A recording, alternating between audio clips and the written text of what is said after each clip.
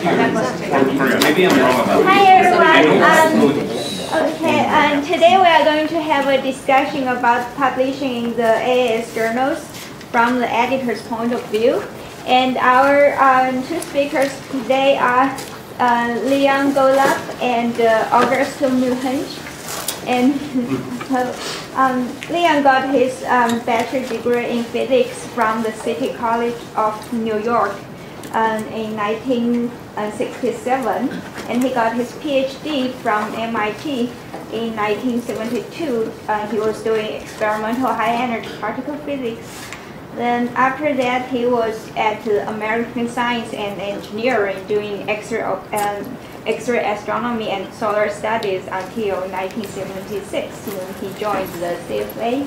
And currently, he's a senior astrophysicist at the CFA. And our second speaker, Muench, he's also a senior astrophysicist with the Solar and Stellar X-ray group, and he got his bachelor's degree in physics from Georgia Tech, and he got PhD from University of Florida in 2002. And he did postdocs at the Spitzer Science Center and SAO, and before he became an astrophysicist at the Smithsonian Astrophysical Observatory in 2009.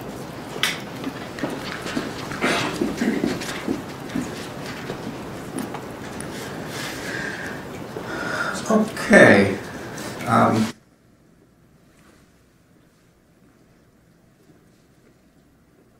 I'm not sure how to turn the lights down. It's not working. Looks okay. Ah, I have that thing shining in my face. That's what's wrong. Okay, so I'm supposed to talk about the publication process, the editorial process. And then Gus will talk about how data are handled these days. And things have changed quite a bit over the last few years. So, just to make sure that you all know, when you submit these days to the AAS publications, there are 4 places where things can end up. And you actually now have a new option, which I'll talk about in a bit. But what we are used to calling AppJ, as you know, is 3 journals. There's Letters, the main journal, and supplements. And AJ, Astronomical Journal, is also part of the process. It's one of the options. I do the solar and heliospheric papers. Those almost always go to AppJ or the supplements, but other topics can be assigned to other journals. And usually the scientific editor decides, but you can state a preference, and most often it's listened to. Not always, but usually we try to please. So this is the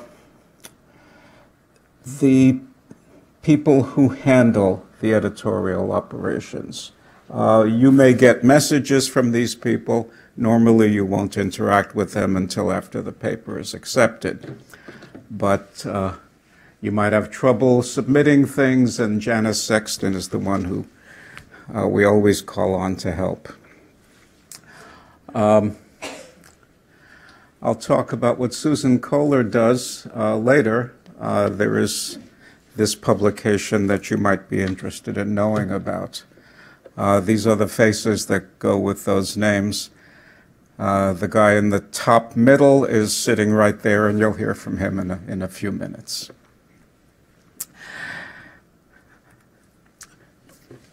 So all of these journals, just for your information, are owned by the American Astronomical Society. It wasn't always that way. The main change took place in the 1970s. If you go back and look at hard copies, you'll see that it says American Astronomical Society on them. What has changed in recent years is mostly invisible to you, although it affects you. It's mainly seen by the editors. There's a whole bureaucracy now, and decisions are made sometimes without consulting with us. So the editors have less control over the policy. There's a publications board. The executive office of the AAS down in Washington, D.C. ultimately controls everything. So the whole thing has grown substantially. The number one reason, I guess, is the number of papers that are handled. I'll talk about that in a minute. But also the diversity of different places that you now have for publishing things. So there's a lot of experimentation going on in what is being offered, what are your options, and I'll talk about that in a bit. So there is a peer review system that is handled by EJ Press. Production and copy editing are handled by IOP Publishing. Content hosting is over in Bristol, again, by IOP. So it's an international enterprise right now. This is just a bit of explanation of what IOP is. We can talk more about that if you like, but it's just so you know that it's there. So before I talk about the submission process, I'd like to mention that the AAS has this publication that comes out, let's see, every week, Nova? Every day there's something new. Okay. So Susanna Kohler edits this. When we get papers that we are handling as editors, we have the option to suggest that this paper deserves to be highlighted. We send it to that suggestion to Susanna, and she picks, maybe 8 or 10 papers per week to be highlighted in Nova, like this. Those papers get many more downloads than the average, either because they're good or because they've been highlighted. I'm not sure which it is. They've already been chosen to be. You should compare it to whether those actual papers are downloaded differently than these modified. I'm saying I'm not sure what the cause and effect is here. But anyway, it's up to her to decide which ones she picks. Again, this is for your information, just so you know that this can happen.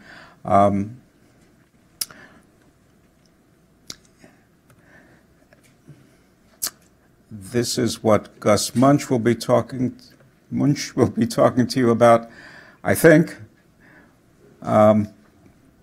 So he'll update you on the various progress that's been made and the changes that are going on in the content handling. So this is the main thing that I want to talk about, is the way that the editorial process works now from the time you submit things.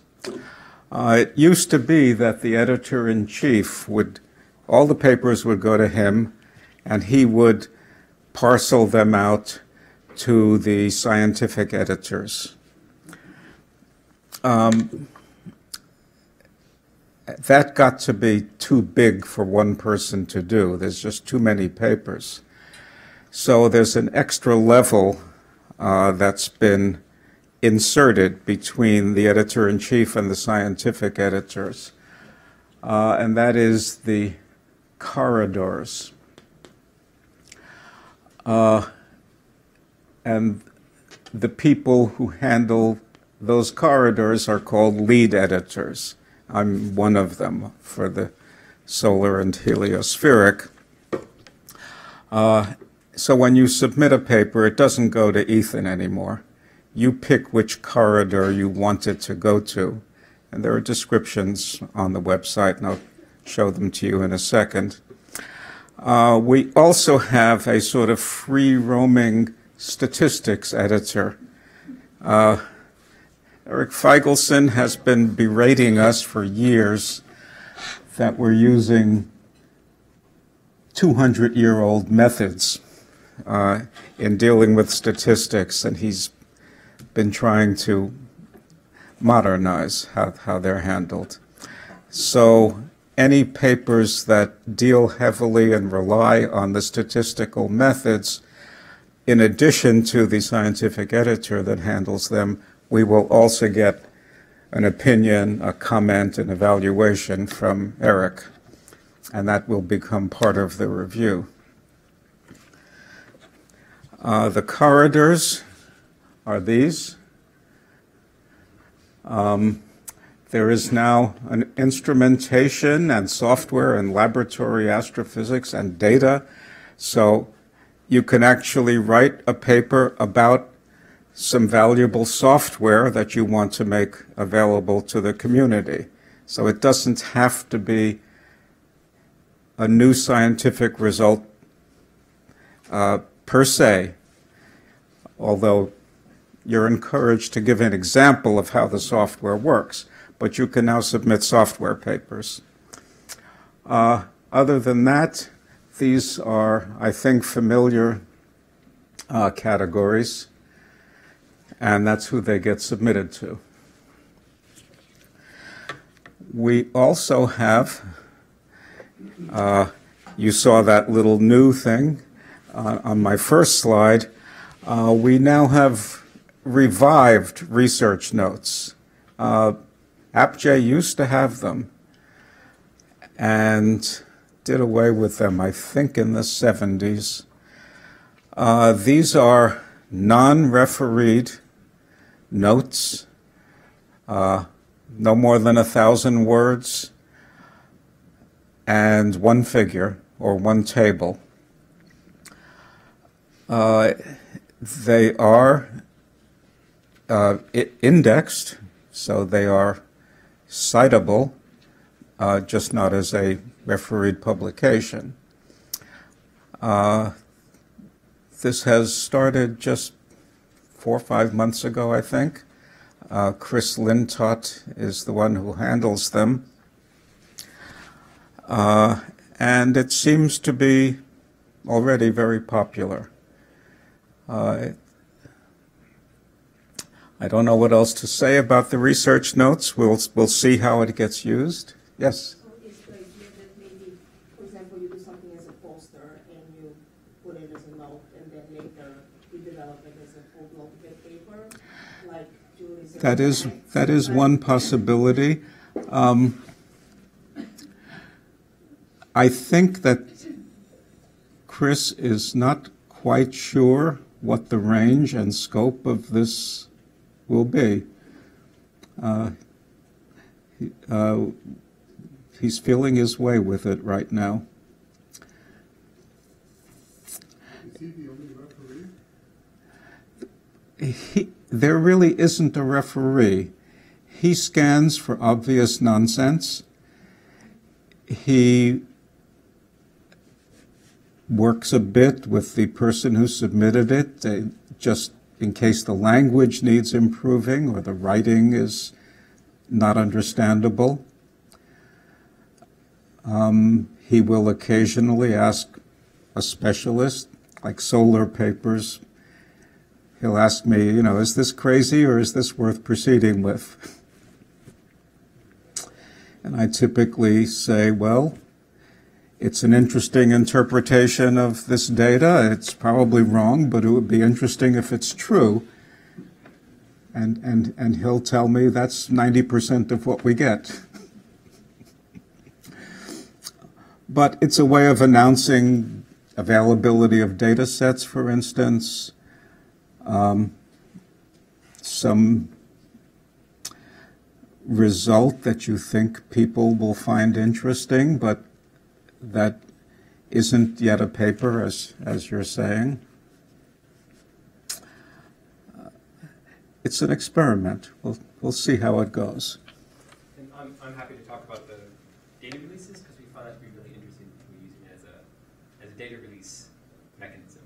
So if you have questions about that, I can try to answer them as we've discussed. Yes. Okay. The letters had been off by itself as a separate operation. It has now been combined into the same editorial stream as the main journals. So it might not look different to you. I'm not sure you would notice the difference, but for us, it makes it easier to pass things back and forth, like a letter might get sent over to the main journal, if that seems more appropriate. There is a relaxed page limit now on letters because it's mainly an online publication, so you don't have to really adhere so tightly to the old guidelines. That makes it harder, actually, to decide where a paper should go. Fred Razio, the editor, annoyed most of us by saying, well, the important ones should go to AppJ Letters. We differed with him on that. The main new thing for us, and it turns out the Letters has been doing this for a few years, we now have to rate reviewers. So when a review comes in, before we can send it to the author, we have to give the reviewer a rating. Okay? We have no choice. We can't proceed until we do that. And Letters has been doing this apparently for a few years. 90% of the reviewers get a rating of good. If you're exceptionally good, we can say that. If you're exceptionally bad, we can say that, but very few people fall into either of those. There are a few people, actually, that will never be asked to review again, and now we have a way of saying it, but you have to be really egregious for that to happen. Is there a rubric for this grading? Is what? Is there a rubric, or is this purely subjective? A rubric. What criteria? Criteria. We got criteria from the editor-in-chief. Is it public information? I can go look up that email if you want. All it says is, give most people a good rating. If somebody, really impresses you by being thorough and quick, make it very good. If somebody has to be hounded for months and sends in a poor report, give it a whatever that lower rating is. So it's not quality of the review, of the refereeing, it's timeliness of the review. It's both. It's both. It's both. And it's mainly the criterion is, do you get a review that is actually useful? You would be surprised that there are some people who send back things that you just can't use. And they may think they're doing their job, but they're not. It's a small number of people. And you might ask me, can I find out what my rating is? I don't know. They can't find out, can they?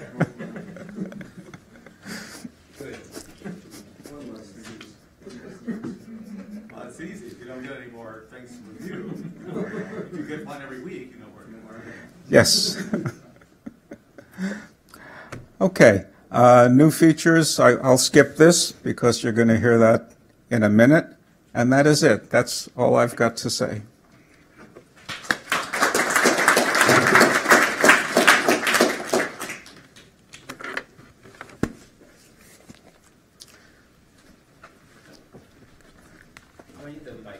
Oop.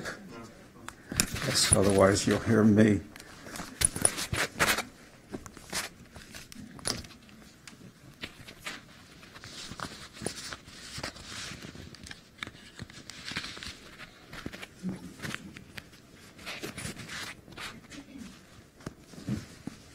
Does this work okay? Okay, let's see if I can get this to work.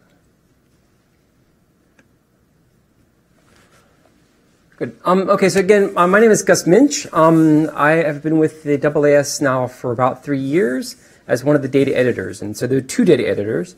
As Leon described, Greg Schwartz, who's been doing it for 17 years, and I've been doing it for 3. So we have different amounts of experience with the community and different kinds of views, I think, on exactly the best ways to interact with you to improve your papers. The goal of my presentation is to give you a flavor for the kinds of things that we support in your articles and the kinds of work that we do on your articles. So these are the 5 titles. And so I first I borrowed this from Greg and then turned it into a 3-page slide to go through sort of a timeline of the journals to give you a sense of when particular features to support data in articles came about and how it's flowing over time. And so there's some things that I left out. So I got my PhD in 2002, and the 90s were a blur of learning ADS and trying to figure out how publishing papers worked, and the online things were all new for me. So I've missed quite a few layers here. In the early 90s, in the mid-90s, there's a lot of work done on CD-ROMs. There was a whole VHS series that I'm not listing here. So the journals have been thinking about how better to improve data visualization and data in articles for a while. This is going to be heavily weighted towards the things that I work on in the recent history. So this gives you a sense of when AIS Tech was first started. So I'm not going to go into the nitty-gritty of every new feature in AIS Tech, except to say that the journals adopted a tech-based format very soon after it was developed. And the upgrade cycle has accelerated greatly in the past few years. I'll go into a little bit of detail on that. One benchmark that I'd like to point out on this slide is that in the late 90s is when the journals moved to HTML. Right, so it moved to a structured markup language for the articles, still continued to produce PDFs, but the underlying platform became HTML-based in the late 90s. And the first data editor was hired in 2000. He worked out of Arizona, and one of his primary tasks was to improve the quality and metadata that are in the tables that you produce. Okay. In 2005, figure sets were added, so we had this web-based platform where you could publish thousands of figures, but we didn't want to print thousands of figures, so we created a mechanism for online figures. You probably know all of this. That was also the year that AIS Tech 5.2 was released.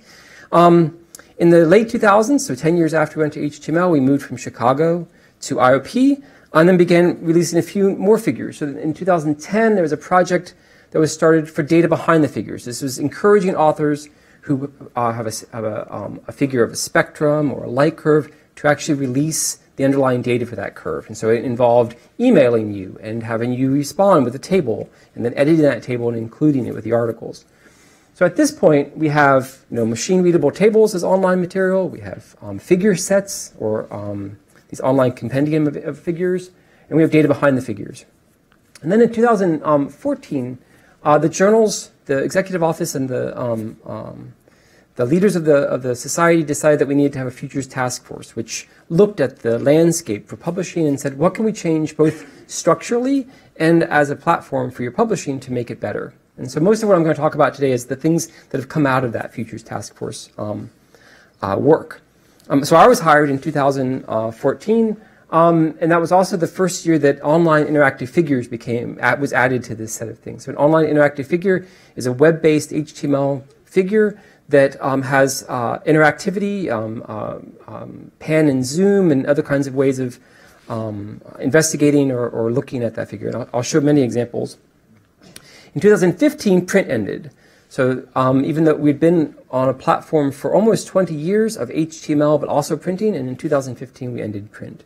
So now the main products are the HTML article, which is the version of record. So just to be clear, if you want to go around wondering what the version of record is for a AAS journal article, it is the web-based version.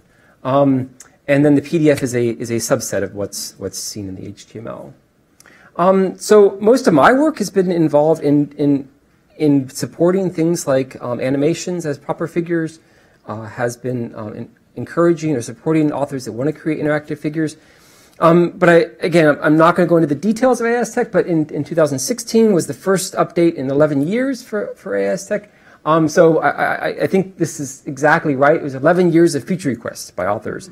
And also an adoption of the Emulate AppJ as a platform for the tech package.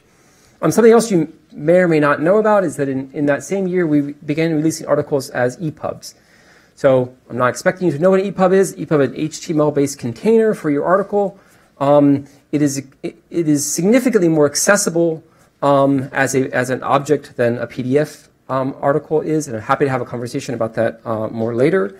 That was also the year that we began encouraging both software papers and also trying to improve software citation in the articles. And so in the past year, we released another version of AIS Tech. We integrated with collaborative platforms like Overleaf and Authoria. We released research notes. And then we began a journal accessibility project. So the Society's Wicked group released recommendations on accessibility, and we've begun to respond to those and figure out how to improve both the platform and the guidelines for you as authors.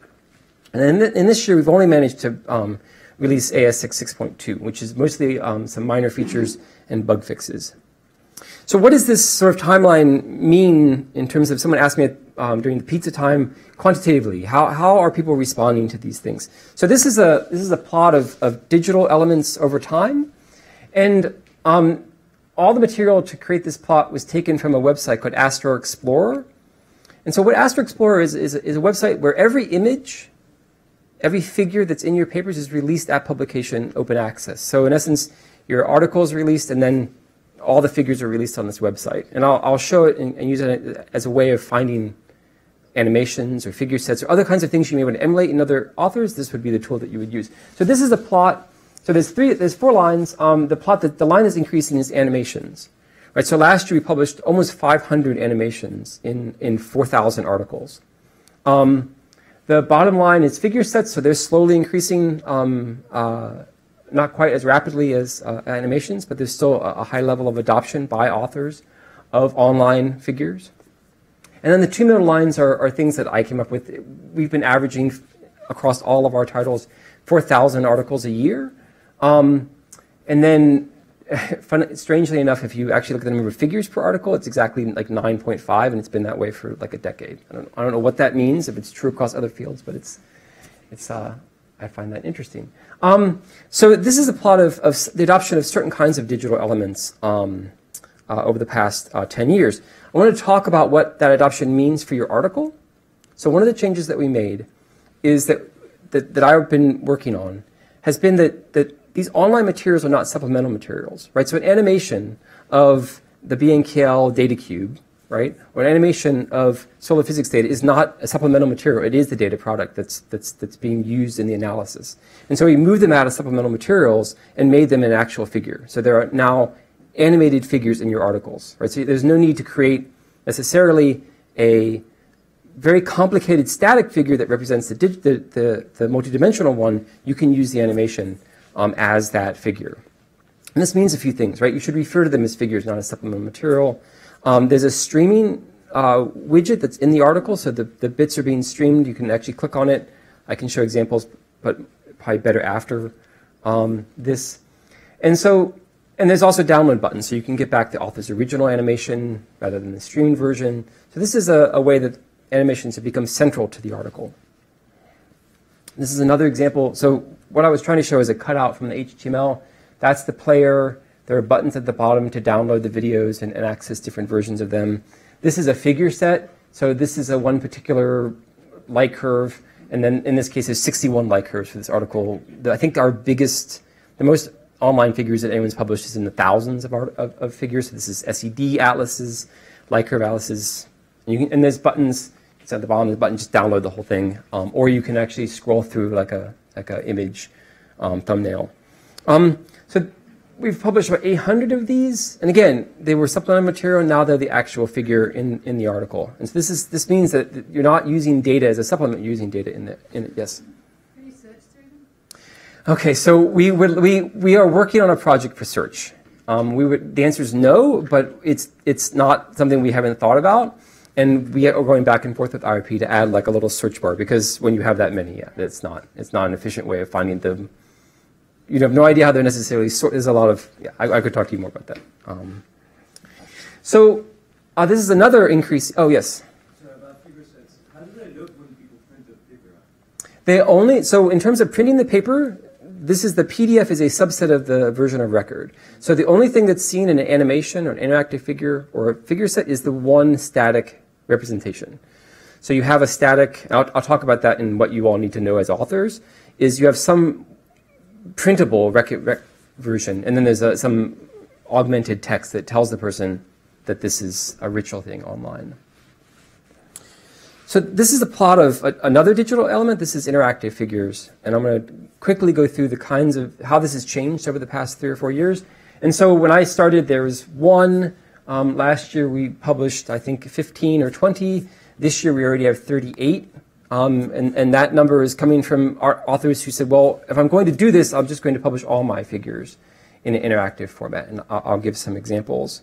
So what does an interactive figure mean right now for you as an author? It's something that you build using a toolkit that you have access to. We give recommendations. We try to direct authors towards toolkits like Maya VI or Sketchfab or other kinds of websites that would help you to do it. But right now, we don't provide you sort of drop-in tools to create these things.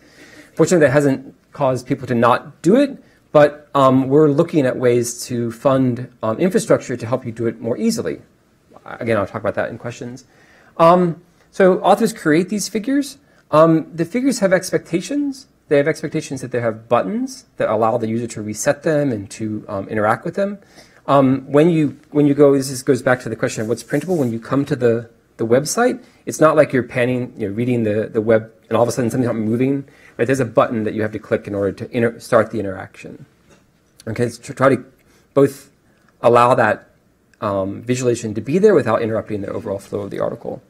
And again, there's this. I cut off the edges for this one. There are requirements that this viewport, this JavaScript HTML viewport, could be seen as being reasonably fragile, right? So a browser may change, a technology may change, right? And so we have requirements that the underlying data be included. It's sort of like, instead of saying data behind the figures is a nice thing that you should have to make your figure more reproducible, for these type of figures, it's a requirement, right? So you have to provide a data set that is being visualized so that the person, if they have any issues with the interaction, can actually get back to the original data. So right now there are 4 flavors of interactive figures. In 2014 there was 1, and that was the top row. So the 4 are volume rendered surfaces using a technology called X3D. The first paper was done by an author who said, I want to do this in your journal articles. And so we said, okay, we'll figure out how to do it.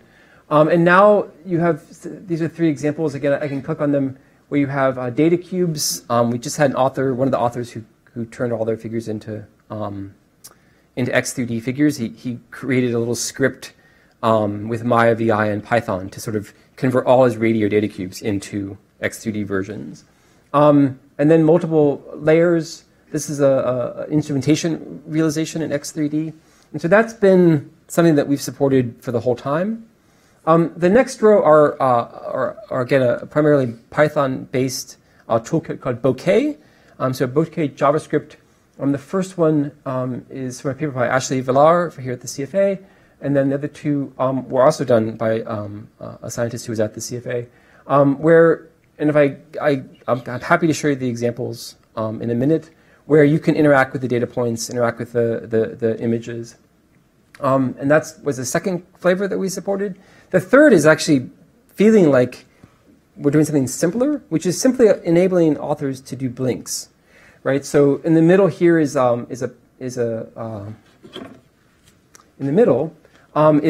blink where chat hole created different images of the figure, and you're able to blink through them. And then these other examples are where the author made it so you can blink on and off certain pieces of the figure.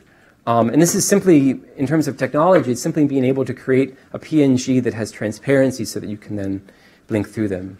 And then the last one, which we're excited about but also a little bit more tentative, is something called Sketchfab. So what we're doing here is we're allowing a third-party website to push pixels into the article, right? So in this case, in the other cases, these are things that are supported by IOP. You know, we have the pixels, we have the bits.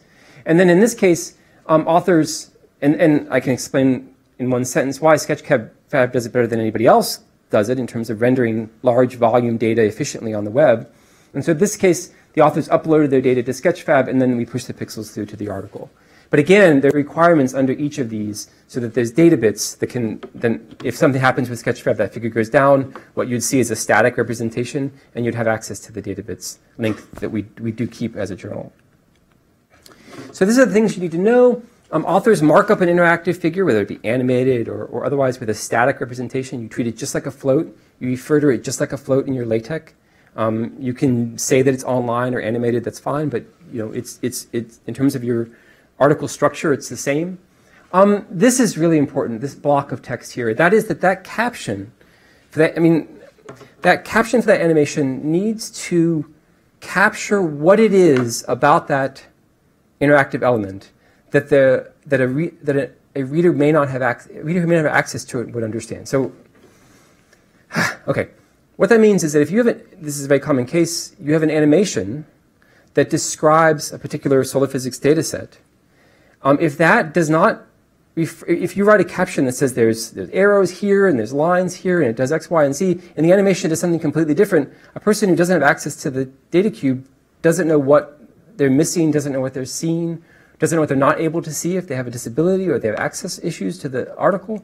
And so that caption needs to include descriptive text. And so I'm going to talk about this a little bit later when I talk about accessibility in the journals, is that there's a need in order to make your articles more accessible to change how we write captions and how we describe the material that's in figures. I'll get back to that. Greg and I are ready to consult on any of these things. We get sort of regular requests, please look at my figure, see if it works. It almost always does. Or we know how to validate them to make it work efficiently. And I don't have a link here for you to actually write down an email and send it to me right now saying you want to do this, but you can talk to me afterwards. And then we have a graphics guide that is in the works. Well, it currently supports everything you've seen so far, and what I'm doing right now is trying to improve it for accessibility. So that's like the cool stuff, right? That's the how to improve your figures and your presentation of your data in your articles.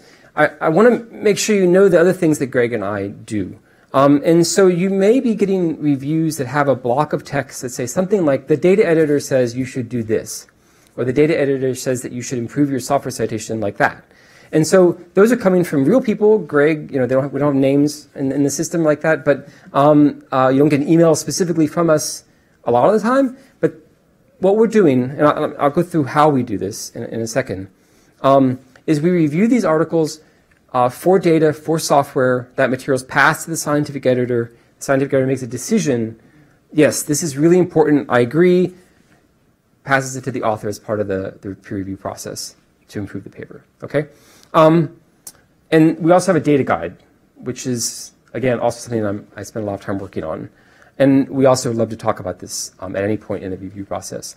Okay, so there's two kinds of data review that we do. The first one is data review at submission. And this is something we started last year.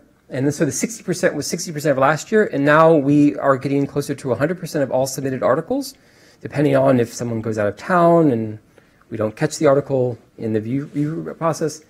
And what this means is we do a bunch of things. We run scripts on your paper to pull out certain kinds of links that may have data. So if you say something like, I have all my code on GitHub, or I put all my data on GitHub, or something like that, we have a script that pulls that out, and then Greg or I look at it and see, oh yeah, you've put a significant amount of supplemental material on a website that we don't consider to be archival. And so we will instantiate then a review process that says you should do X, Y, and Z to make that material more better preserved. We look at other links, so plain links to material on EDU websites. Anything that looks like your story material that needs to be archived will then flag you for some kind of review of that material. Greg also, he's been doing this longer than I have. Greg looks at spectra and time series and make recommendations. Like these spectra would be really useful to the reader, and we'll recommend that you then send that material in. And then there's also reviews for code and code citations. So we have parsers that will go through and look for mentions of code. And Greg will say, oh, you mentioned this code, but you haven't cited it, or you need to be citing this material. That works really well if you talk about the software that you use in your paper. It doesn't work so well if you never talk about software at all. The second review that happens is at post-acceptance. So of those 4,000 articles, Greg or I look carefully at about 15 to 20%. I think last year was 17% of those articles. And so we do things like standardize the tables to ensure that they can be ingested into CDS and Vizier. We look at the figures. I've tried an experiment looking at figures to make sure that they're using good color palettes. I'm not sure how to do that efficiently yet. We run scripts again to look at the code mentions to see if they're cited properly. And during that phase, you will get an email from Greg or I that says, we need X from you. We recommend you do this. For animated figures, your caption really doesn't describe the animation very well, so I will rewrite it and say this is what I think is a lot more accessible caption. We look for archived DOIs to data, and then we wrap all this stuff up and send it along with your paper to IOP, so that in the final production process it gets blended into the final article. I want to make sure that you know that we have other ways of making you cite. I mean, we can recognize, this is an easy case, right? This is a scatterplot matrix in the upper left. And in this case, the author did not include a citation to the code that was used to make that article, make that figure, but I knew what code that was, and so I was able to go back to them and say, please cite the relevant material. We also have a block of LaTeX here, a command called /software. And the terminology I use is context-free citation. So you may have written a paper, and you may not have thought about, for whatever reason, the code that you used. We're not going to require you to go back and rewrite or add a section on code. You're able to do context-free inclusion. So I used NumPy. I used PySpecKit. You probably would include that one in your inline. But it allows you to include these software mentions and citations at the end of your article, so after the facilities block. Okay. I lastly want to talk, and it isn't lastly, I was hoping to thread it through everything I've said so far, is that we're working on a project for accessibility in the journals. So at the end of 2016, the working group on accessibility and disability released recommendations to the journals. And by these journals, they meant all journals, right? Not just the AAS journals. But we've, along with IRP Publishing, are trying to respond to those recommendations in a couple of ways. I have developed an editor training that the editors have gone through to try to make them aware of where there are issues in the publishing pipeline to produce, and the final outcome is not very accessible right now, and I can talk about that, but we're trying to create guidelines for you as authors to improve the structure and content of your figures and your text to make it more accessible material. And so these are things that are in process. And then again, if you have questions about it, we stand ready to sort of interact with you and improve them. I want to do this experiment before I run out of time. And that is to talk about descriptive captions, or at least to have you start thinking about what I mean when I say descriptive captions. So it might have been easy in the case with animations that, oh, okay, I have an animation, it does X, I have a figure, it does Y, and I need to ensure that the captions describe the individual elements clearly. That might have made sense. In this case, this is that same scatterplot matrices from before, and this is the original caption. Right? So imagine that you cannot access this figure either because of a disability, low vision, you're blind, you only have the text itself, and is that sufficient to describe this? And so I am not a person who works on the cosmological study that I'm a star formation person, so I sort of was like, well, okay, well, This might be a little bit more accessible because at least it has the link to what it is that I'm looking at, but coded as corner.py. With this version, I've tried to expand it. I've said scatter plot matrices, if you know what that is. It shows the covariance. And then you could imagine a descriptive caption where you go even beyond that, and you capture in that caption the scientific result that is implicit. So you go from a very concise, which when I was writing papers in when I first was writing papers in 1995, 97, right? Conciseness was what we were taught, right? The caption should not repeat things that are already in the figure. That's not accessible. It just isn't. And I say it firmly because I've had lots of conversations with editors and other people in the process who say, well, we can't ask people to write 2 blocks of text. Well, I'm not asking, but there's a gradient here in accessibility that we should think about. And so I wanted to leave this with you as a test to start thinking about what it means to write more descriptive captions. So I've gone way past my time. My retrospective on this are a few things that stumped me. One is to go back is that I have articles that have no mention of code at all, right? So it's just as if it came right out of a pencil and paper or a typewriter, right? It did not occur to the person writing that paper to talk about the underlying code or software that was used to create that result, okay? I also think it's interesting, this is my stepping outside of I'm looking at Leon, my role as a data editor is that there's questions of authorship that are really interesting that I see in code or I see in data. Like, who's the first author on a piece of data? Who's the first author on a piece of code? Is it the same as the first author on the paper? Is it this, when you write, it's the same problem they have when you write a paper with many collaborators. What are we doing when we say you're an author or you're not an author? I have lots of questions about author education. I could take your submission form and make it like really unpleasant. Not because I don't want it to be easy for you to submit a paper, because I want you to think about every stage of accessibility and data and software. So what is the right medium? What is the right balance of educating you about the articles that you're producing and getting you have a positive response and do those things? And the last one, which I did just add, is I am myself working on what it means to direct authors towards making more accessible publications.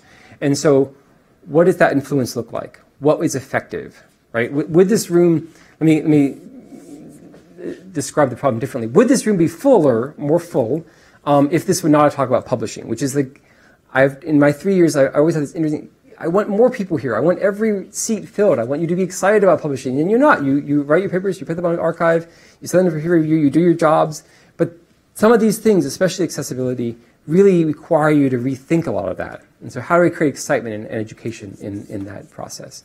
So I'm going to, I was originally told we should have time for lots of questions, and so we're closing in on the end. So I'm done there.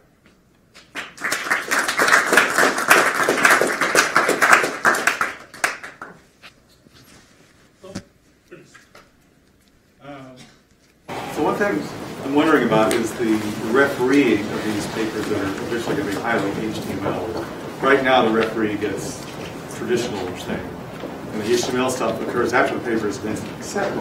So what do you do if you get an article as a referee that really depends on you seeing all this fancy stuff? I mean, you have an answer to that? Yeah, I have a couple of answers. So one answer. So the question was, if we were creating HTML articles, why don't we do HTML review or HTML proofing, right? So you as an author, this is one of my most baffling problems, which is that you as an author never see the HTML version of your article unless you go there after the fact.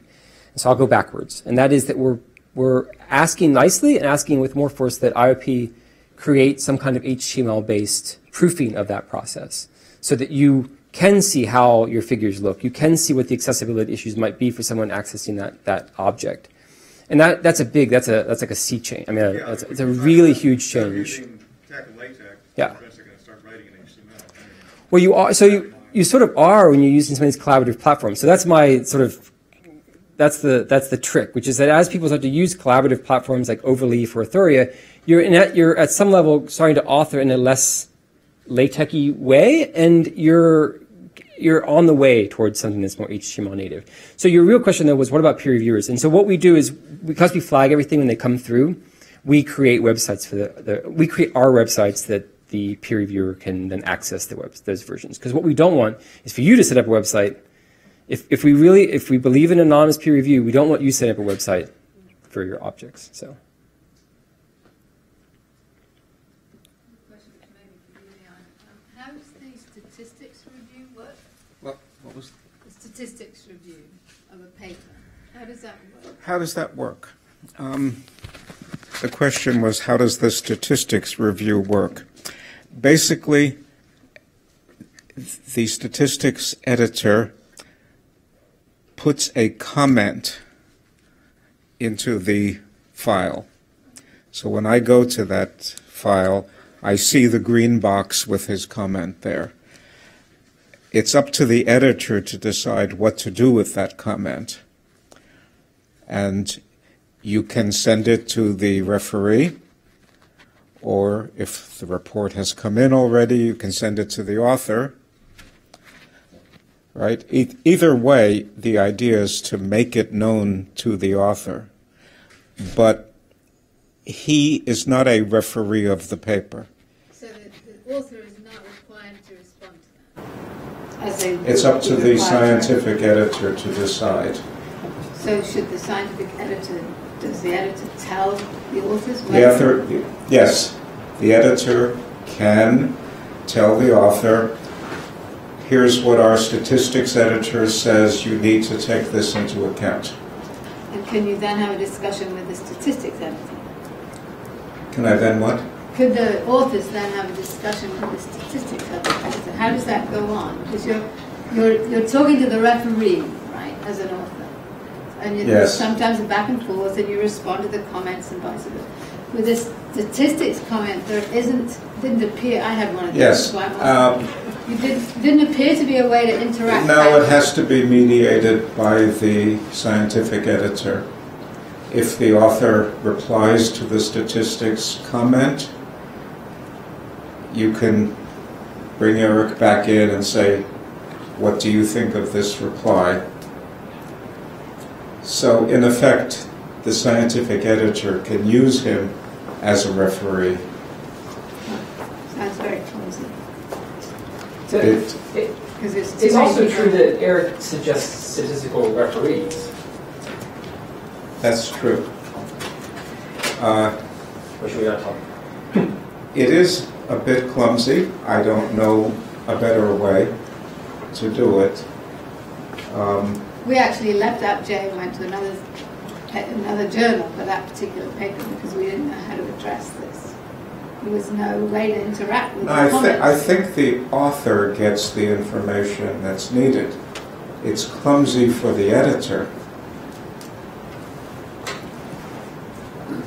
The starting after physics is like a lot worse because there you have this whole series of different editors, some of whom give contradictory requirements. Wow.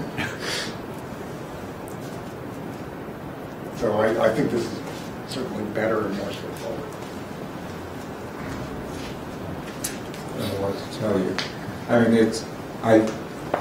I find it a bit clumsy as a process, but as far as I can tell, it looks clean to the author. Because to them, it just looks like another referee report. And they can reply to it. So I don't see that it's clumsy on that end. Yeah, it wasn't clear to us how to reply to it. They were just comments, and it's like, are we supposed to reply to these so the referee can see? Are we supposed to interact with the statistical editor? This is a detail, and I'm sure there are other questions you should be addressing. It's not clear to us. We have always had the freedom to seek more than one referee for a given paper. Yeah, but there's usually only one you're interacting with at any one time. At least in Usually. Some journals you get 3 at the same time.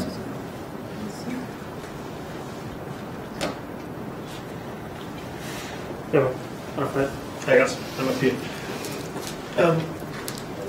So let's assume that I have submitted a great paper with a 3-dimensional static visualization of a 3D plot, okay? Right, of course. Share lots of examples. Right, I went for the simple, like not interactive format because it made sense from my point of view, time-wise, and like did not provide additional insight. Can I expect data editor to suggest that I actually create? No, because we don't have a. There's not a ridiculously clean workflow, and we haven't invested in creating one. So, you know, the way so many things work is that we're constantly looking for tools to then pass back to you. So if you came to us and said, I would like to do this, we would have answers, right? If I have a radio data cube and I would like to create a visualization of that, we now have a tool that someone else wrote that you get credit for it, that we can pass back to you. But it is not the case that we would ever redirect you. We do have a project, which I can talk to you off, not upstairs, and not like this, where we are thinking of investing in cases where you have a particular data set and we want to provide you a wrapper that would enhance that. You shouldn't have to do any work in that case. So you're getting increasingly fancy displays of data. Are you considering yet virtual reality displays? Well, funny enough, no, we are not. But by taking advantage, so this is a question to can we make more progress with your article by partnering with other companies or projects?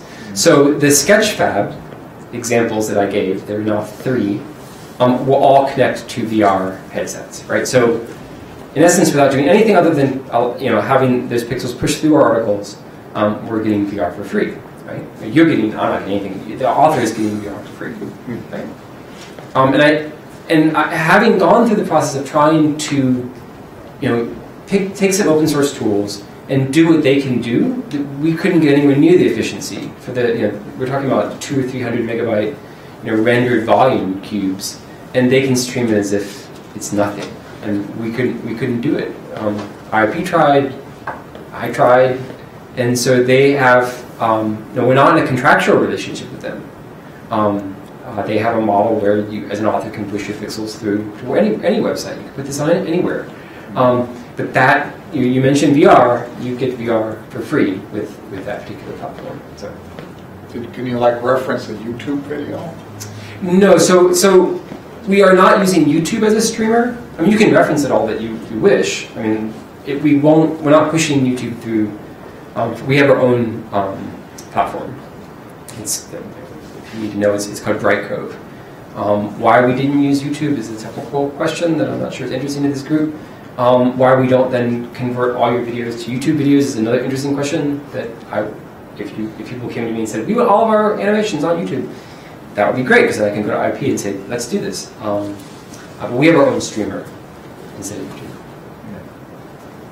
YouTube has one advantage that I want to bring up in this context because I don't want to let go of the accessibility question, which is that if you saw my text for animations, the most accessible animation is one that is narrated, so that there is audio over the top of it, but as soon as you narrate it, you need to provide closed captioning for that. And YouTube has a very interesting workflow. If you narrate your article, if you narrate your animation, they do closed captions. They don't do it right, but they get the timings right. So what that means is if you want a workflow, narrate your animation, dump it in YouTube, you get your timings right, edit the closed captioning, and then we can support all of that. And so you have a narrated closed caption video. You can see I'm trying to work on author instructions to write on a piece of on a website to then distribute. But yeah. So how is this related to publication cost? For example, is adding one video is more expensive than adding two interactive figures, for example? So I don't want to go too far down this road. The answer is that all digital there's a digital quanta charge, right? So the way that the S translates is quanta. And any float or any digital quanta is an additional element is additional quanta, right? So a video instead of a static figure is one additional quanta, which is $26. Please don't make me go farther. it's a business thing I try to keep my head on. Yes, it does have scale costs. But it's not $26 per frame of video.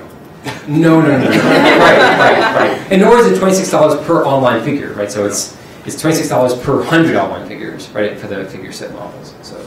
So it is a way of, in that case, it was done to reduce page charges because there's no reason to be charging that for just 1,000 some figures.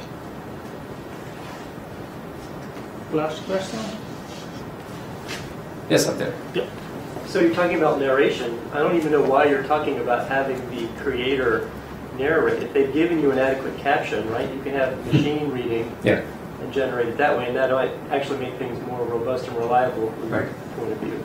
That's right. And so from our perspective, the main goal is to ensure that the text is there and that it's readable by a screen reader technology. And caption can be generated the same way, automatically, I would imagine. I'm not entirely sure of that. I agree with you that it should be possible. I'm not entirely sure that it is possible. Like the magic of things like text extraction or not text extraction, but of classification by Google, especially for video or images. I don't. It's getting to the point where you can find cat pictures based on the fact that there's cats in the picture, not cats in the text. But no, but I'm assuming that the creator, the author, has given you that block of text, just as written text, and then you can generate the narration. Yes, so the closed captioning. Your point is if we can get them to write that block of text, then we can. Yeah, that's right. That's right. But that's far more work than they do now. Yeah. So yeah, it would require. Yes, there was the re-education. The re-education, absolutely. Yeah.